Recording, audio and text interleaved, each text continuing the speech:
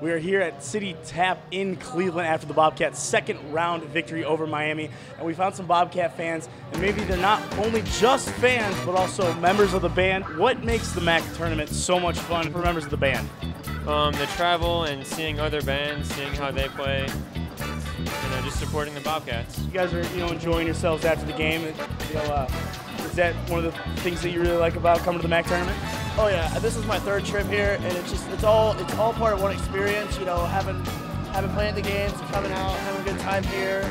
We keep winning. We're gonna keep having fun. Teams gonna keep having fun, and just be a good time here in Cleveland. Kind of a mini vacation, would you say? Yeah, I'm really excited, and hopefully by Saturday, more and more students will be able to come out, and it's just going to be a better time for everyone. Think the Bobcats can do it? Think they can pull it off, win the MAC championship, and go to the big dance? I sure hope so. It'd be great. Yeah. All right. Thank you very much. Anything that you're excited about? When they play again. They're playing Akron. Do you have a prediction? They're going to win. By how much? 4. 4 points.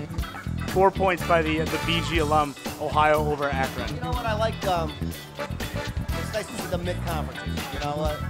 You get good seats, you get right to the front, and it's good basketball. Calvin, how old are you? 5 years old.